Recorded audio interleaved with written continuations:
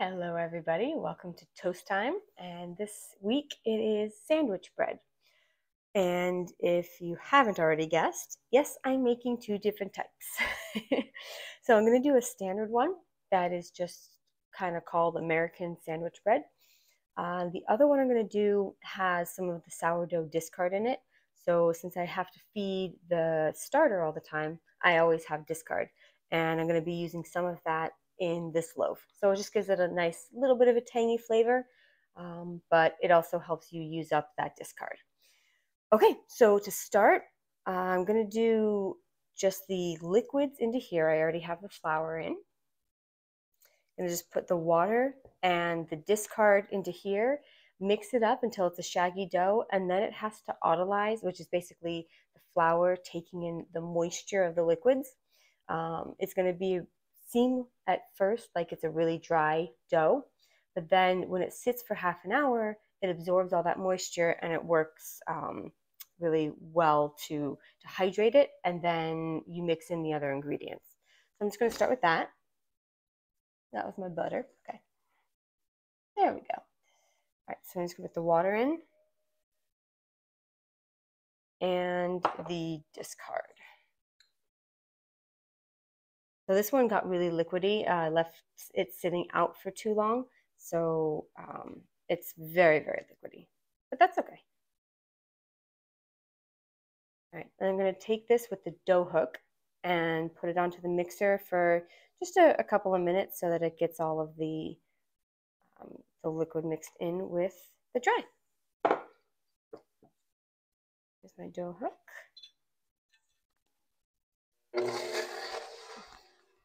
Now, while that's going for a minute, I just wanted to talk about different loaf pans, because I'm going to be doing two different types. So this is kind of the standard loaf pan. This one's glass. You also have metal ones. And normally, if you've watched other things I've done, then you'll know that I use the Pullman loaf pan quite a bit, but I don't put the lid on it. So this time I'm going to use it correctly, and I'm going to use the Pullman. So it's a square. And then when you put the lid on it, the lid is made of the same material. So it basically makes it into a perfect square that cooks up against the top. So you have a crust all the way around and straight edges. So this is what you'd be using for kind of tea sandwiches and things like that. And the lid just slides right on during your second rise. And it rises up against here. And then this heats up and cooks all sides of it. So it's really cool. And this is my smaller size. I have another one that's about this long. So I'm gonna go check on the dough. Let's see, a couple of dry patches in here just because they didn't get pulled in from the sides. So I'm just gonna squeeze it together. And this is what it looks like right now. So it does look very dry. It doesn't look like a dough you would normally consider to be okay, but we're going to let it sit, and you'll see the difference once that liquid takes over and hydrates the flour. So I'm going to set it aside, and we'll start with the other one. Okay, so this one, I am going to salt. Okay, right. So the flour, which I already have in here. Okay, and then the salt, I'm going to put in. Then everything else is going to go into this big 4-cup mix, measuring cup. So let me just make sure it's everything. Milk, which has been heated on the stove already. So this is warm. Not hot because we're going to be adding yeast, but warm. There's the milk. And then I have my water. Butter, which I melted already. Here. A little swirl because it did start solidifying a little bit. Okay, butter. The warm milk will probably help that too, to remelt. Okay, honey and the yeast. Yeah, so that's everything else. Okay, So when I put the honey in here, I sprayed it with some nonstick spray and then poured the honey in, but it has been sitting for a bit, so we'll see how well it, oh, no, it's coming out of there pretty well. That's great. All right, so let me just get a spoon.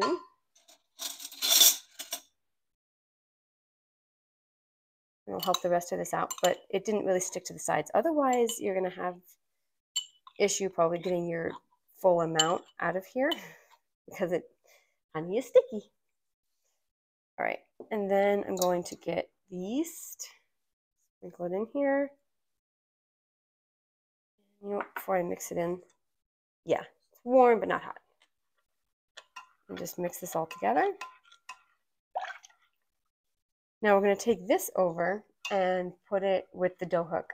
And as it's going, once the salt gets mixed into the flour, we're going to start pouring this in slowly. It's just going to help it really mix in there and not slosh around because that's dangerous too. It can create quite a mess. So yeah, I'm going to go ahead and do that. Put this onto the mixer. Dough hook goes on. Make sure the bowl is locked in. And just putting it on level 1 right now. And I have all of the liquid stuff here. And I'm going to just slowly pour it in. So another thing, this one has the honey. And the other recipe, it uses sugar. So sugar, when it's used in a recipe, is considered a liquid because when you melt sugar, it turns into a liquid. So honey is already a liquid, unless it's really cold, I guess. But you can kind of interchange them if you prefer to have honey versus the sugar. But I'm doing them how the recipes are. And I really like the honey flavor when it comes through. It's not too much of it, but it just gives it a little bit extra and more layering on the flavors. To let it go for maybe about 10 minutes or so. And then we'll come back and this one will probably, there we go, will probably be ready to add in the other stuff. So let's just take a quick look. Yep, I will show you when it's done. Nice and soft, but it's not sticky, which is perfect, exactly what we want. Now I'm going to prep my glass bowl for it to rise in. Make this into kind of a ball here. Okay. So grab my bowl and my oil. I'm going to do a little bit on the bottom. If you can see kind of ish what I did with the oil. But then I'm going to take this and put it with the smooth side down, give a little spin, flip it over, and kind of mush it around a little bit so that everything's coated in oil. Just a little bit though. You don't want it to be incorporated into it, but you just don't want it to stick to the bowl because then once it rises, you don't want to get rid of all of the air by trying to get it out of the bowl. So I'm going to do that, and I will put one of those shower caps on it so that it can do its rise. And then we will wait for the sourdough one to be ready, and we'll continue on. Okay, so I've brought over the sourdough loaf dough that has been sitting and doing its hydration. So I want to show you now what it looks like. I gave it a couple of squeezes before I turned on the camera. I just kind of went like this a little bit just to bring it together. But it looks great. So now it actually looks like a dough instead of that dry kind of pocket mess that we had before. So now we can put in the other ingredients. A little bit sticky. There we go. Okay. So this one, like I said before, has the sugar instead of the honey. So put in the sugar. And that is what is going to help feed the yeast. And I'm going to put the salt over to the side so that it doesn't directly touch the yeast, just because we don't want it to start damaging or killing. Salt kills the yeast, so we don't want it to do that before we start mixing. it'll be fine once it's mixed together. But if they touch directly, sometimes it can have some adverse effects. And this is butter, so this is softened. It's gonna pop away. All right, and then back over to the mixer. These two recipes really are just mixing and then waiting again. So they don't take that much time of work actually happening, but they do take time because they have to rise twice and you shape them, things like that. All right, so that butter is very soft, so it's getting smushed around the bowl. I might have to scrape it down a couple of times, but it's gonna go for maybe 7 minutes. I'm gonna say 7 minutes. But then I'll bring it back over so we can take a look. Okay, so this is looking beautiful. This is the sourdough one. I'll show you. Ta-da! So the butter really makes a big difference in this. I mean, it's just really stretchy and elastic now. So when you put in the butter, you may want to do it a little differently. I had to be patient with it and keep on scraping it down because the butter coated the outside of the bowl, or the inside of the bowl, and it just kept on rolling around with the dough. So you can do it little by little if you want. I just wanted to throw it in there, but you can do either way. And with this, I'm actually going to let it rise in here because I do want glass because it doesn't conduct the heat and make it rise unevenly. But I just realized after all of these years that that bowl and this both fit in the proving oven. So I'm going to do that, make this shape again. I put a tiny bit of oil in the bottom, less than I even did in that one. And swirl it around and swirl it here. Also, if you're just getting started with baking or you really like to be totally exact, this is nice because you can kind of press it down, you can see where it is, and then you can mark where it would be doubled because this needs to double. So you can use this since it has the measuring on the side. Yeah, so going to put this on top, let it rise, and then we'll do shaping once they're both risen. So now we're on to shaping. This is the original kind of sandwich bread recipe. Nope. This is the original sandwich bread recipe, and this is the sourdough. So take a look at how they rose. Beautiful. So, and you can see it was down here before, we wanted it to double. So this does help you to kind of see how it grows. So we'll do our shaping. Okay, so this was the sourdough, and I wanted the sourdough in the Pullman. So this one I'm going to do first.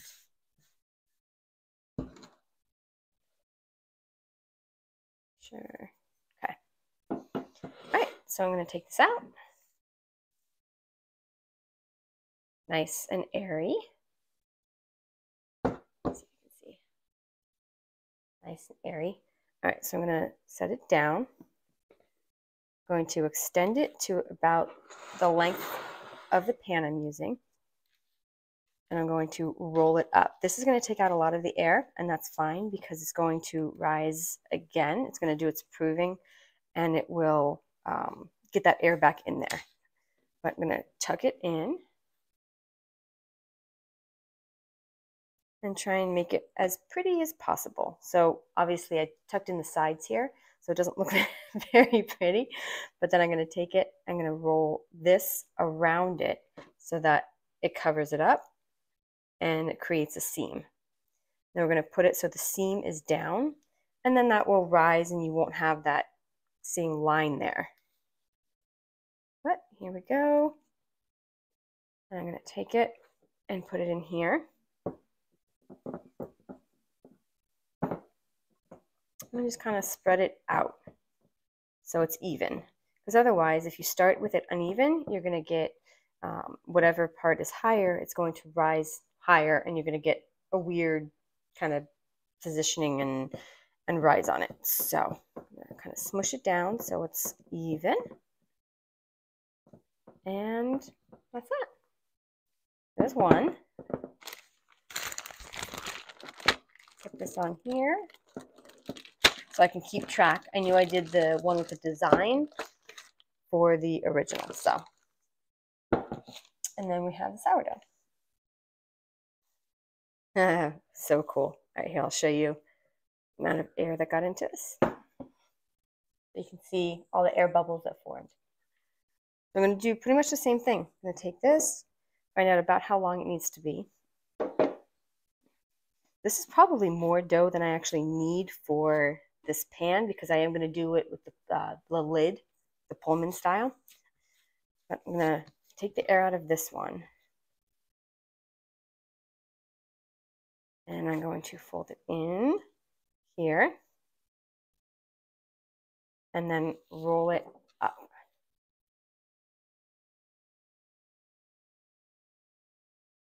All right. And I will place it in. That's it. And do that. I'm going to leave the lid off for right now while it's doing the beginning of its proving. And then I'll put it on when I see that it's almost at the top. So here it is. All right, so we have about another 40 minutes or so of rising, and we can move on to the next thing of baking.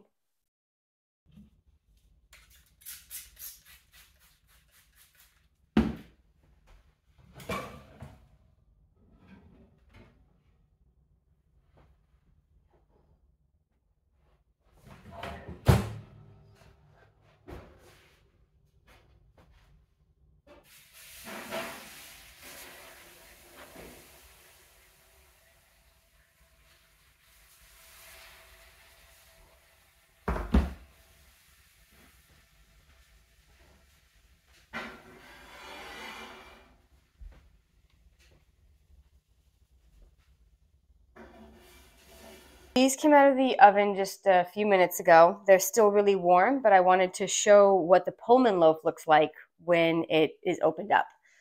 So right now I'm going to move this.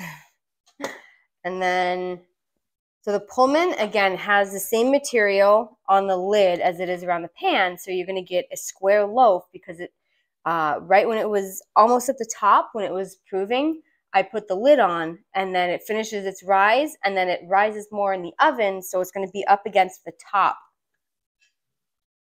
And it's still warm, so I'm trying to be careful. Yeah, there it is. So this is the sourdough one. Yeah. All right.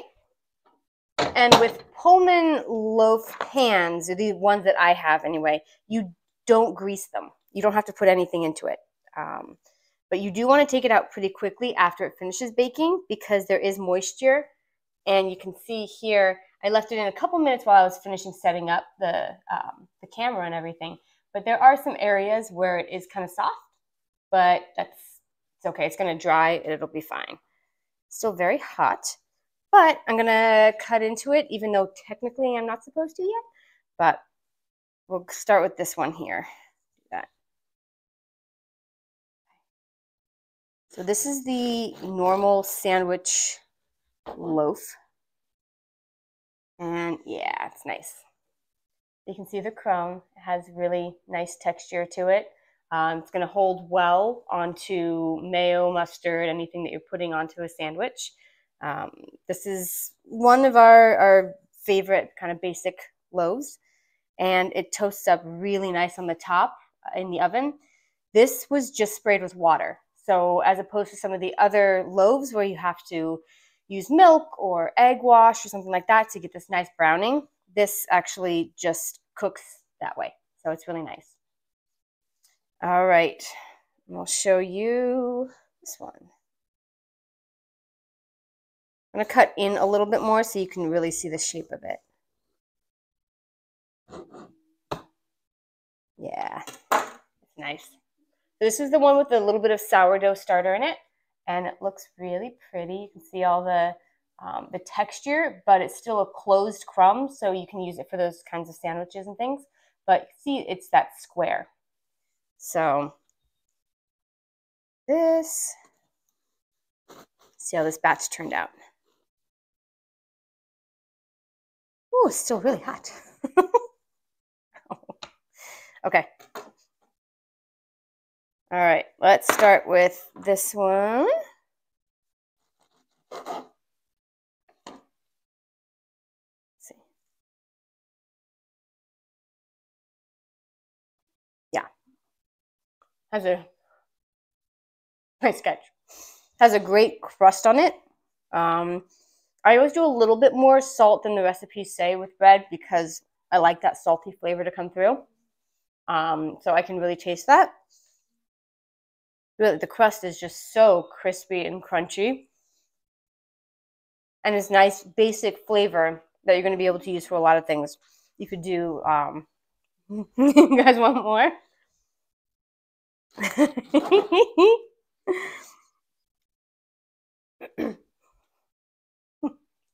I have three little ones, I didn't mean to call you a little one. My husband and the two little ones. I was going to say three little beggars over here. That's what I was going to say. All right, let me try the sourdough now. All right. You guys want to try? You guys want to try this one? There you go. All right. Cheers.